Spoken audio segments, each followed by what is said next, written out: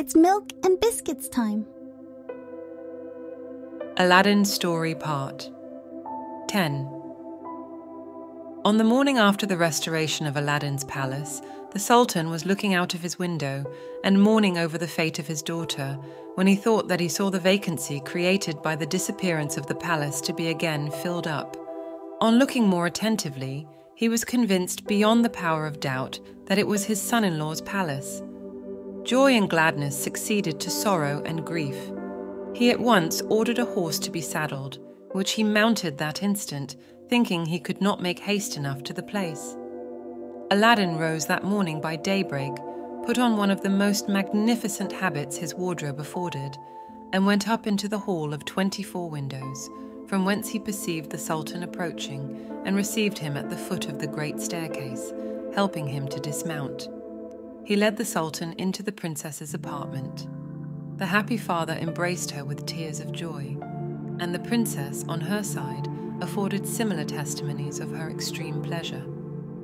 After a short interval devoted to mutual explanations of all that had happened, the Sultan restored Aladdin to his favour and expressed his regret for the apparent harshness with which he had treated him. "My son," said he, "be not displeased at my proceedings against you.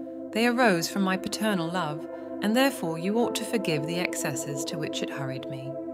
"Sire," replied Aladdin, "I have not the least reason to complain of your conduct, since you did nothing but what your duty required. This infamous magician, the basest of men, was the sole cause of my misfortune. The African magician, who was thus twice foiled in his endeavour to ruin Aladdin, had a younger brother, who was as skillful a magician as himself, and exceeded him in wickedness and hatred of mankind. By mutual agreement, they communicated with each other once a year, however widely separate might be their place of residence from each other. The younger brother, not having received as usual his annual communication, prepared to take a horoscope and ascertain his brother's proceedings. He, as well as his brother, always carried a geomantic square instrument about him. He prepared the sand, cast the points, and drew the figures. On examining the planetary crystal, he found that his brother was no longer living, but had been poisoned, and by another observation, that he was in the capital of the Kingdom of China. Also, that the person who had poisoned him was of mean birth, though married to a princess, a sultan's daughter. When the magician had informed himself of his brother's fate, he resolved immediately to avenge his death, and at once departed for China, where, after crossing plains, rivers, mountains, deserts, and a long tract of country without delay, he arrived after incredible fatigues. When he came to the capital of China, he took a lodging at a khan. His magic art soon revealed to him that Aladdin was the person who had been the cause of the death of his brother. He had heard, too, all the persons of repute in the city talking of a woman called Fatima, who was retired from the world, and of the miracles she wrought. As he fancied that this woman might be serviceable to him in the project he had conceived, he made more minute inquiries and requested to be informed more particularly who that holy woman was, and what sort of miracles she performed. "What?" said the person whom he addressed. "Have you never seen or heard of her?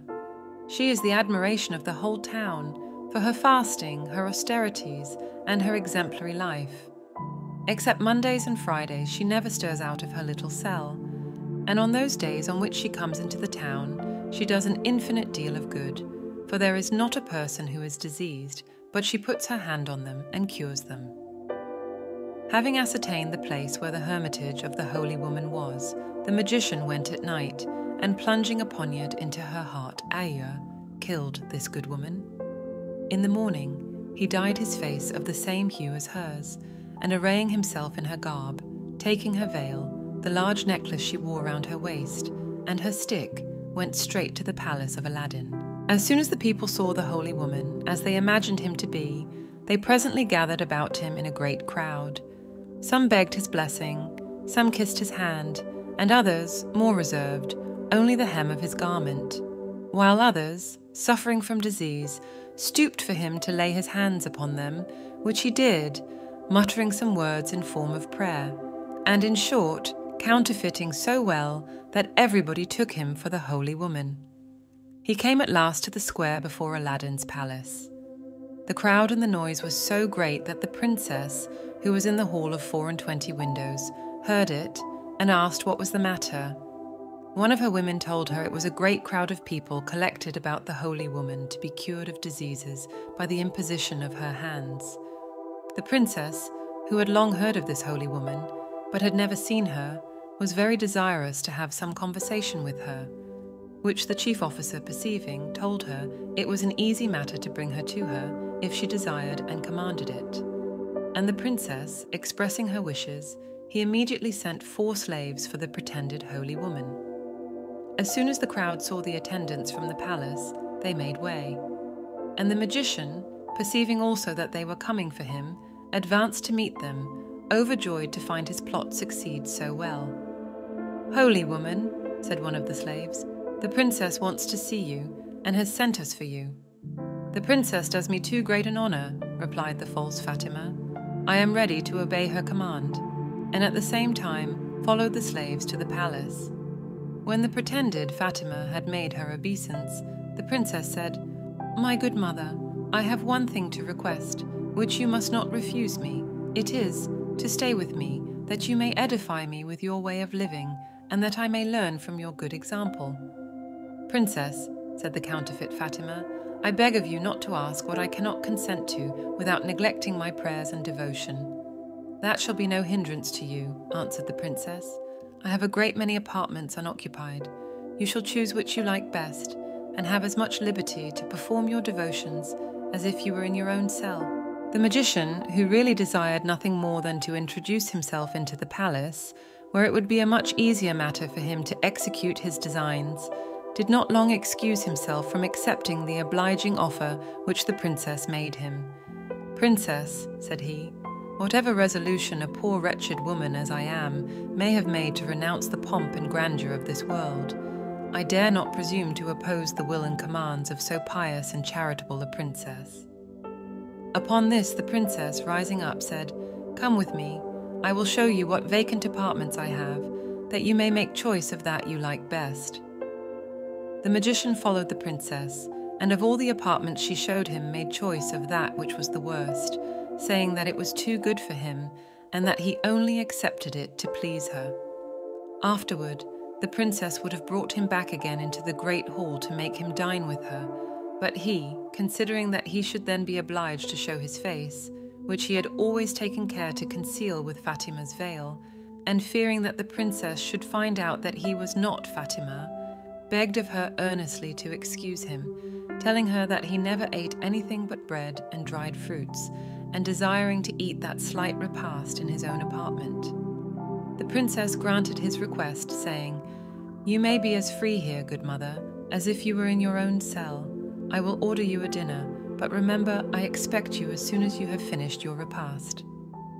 After the princess had dined, and the false Fatima had been sent for by one of the attendants, he again waited upon her. "My good mother," said the princess, "I am overjoyed to see so holy a woman as yourself, who will confer a blessing upon this palace. But now I am speaking of the palace. Pray, how do you like it? And before I show it all to you, tell me first what you think of this hall." Upon this question, the counterfeit Fatima surveyed the hall from one end to the other. When he had examined it well, he said to the princess, "As far as such a solitary being as I am, who am unacquainted with what the world calls beautiful, can judge, this hall is truly admirable. There wants but one thing." "What is that, good mother?" demanded the princess. "Tell me, I conjure you. For my part, I always believed and have heard say it wanted nothing, but if it does, it shall be supplied." "Princess," said the false Fatima, with great dissimulation, "forgive me the liberty I have taken, but my opinion is, if it can be of any importance, that if a roc's egg were hung up in the middle of the dome, this hall would have no parallel in the 4 quarters of the world, and your palace would be the wonder of the universe." "My good mother," said the princess, "what is a rock, and where may one get an egg?" "Princess," replied the pretended Fatima, "it is a bird of prodigious size, which inhabits the summit of Mount Caucasus. The architect who built your palace can get you one." After the princess had thanked the false Fatima for what she believed her good advice, she conversed with her upon other matters, but could not forget the roc's egg, which she resolved to request of Aladdin when next he should visit her apartments. He did so in the course of that evening, and shortly after he entered, the princess thus addressed him: "I always believed that our palace was the most superb, magnificent, and complete in the world. But I will tell you now what it wants, and that is a roc's egg hung up in the midst of the dome." "Princess," replied Aladdin, "it is enough that you think it wants such an ornament. You shall see by the diligence which I use in obtaining it that there is nothing which I would not do for your sake." Aladdin left the Princess Buddir al-Buddoor that moment, and went up into the hall of 24 windows, where, pulling out of his bosom the lamp, which after the danger he had been exposed to he always carried about him, he rubbed it, upon which the genie immediately appeared. "Genie," said Aladdin, "I command thee in the name of this lamp, bring a roc's egg to be hung up in the middle of the dome of the hall of the palace." Aladdin had no sooner pronounced these words than the hall shook as if ready to fall, and the genie said in a loud and terrible voice, "Is it not enough that I and the other slaves of the lamp have done everything for you, but you, by an unheard of ingratitude, must command me to bring my master and hang him up in the midst of this dome? This attempt deserves that you, the princess and the palace, should be immediately reduced to ashes. But you are spared because this request does not come from yourself. Its true author is the brother of the African magician, your enemy, whom you have destroyed. He is now in your palace, disguised in the habit of the holy woman Fatima, whom he has murdered. At his suggestion, your wife makes this pernicious demand. His design is to kill you, therefore take care of yourself." After these words, the genie disappeared. Aladdin resolved at once what to do. He returned to the princess's apartment, and, without mentioning a word of what had happened, sat down, and complained of a great pain which had suddenly seized his head.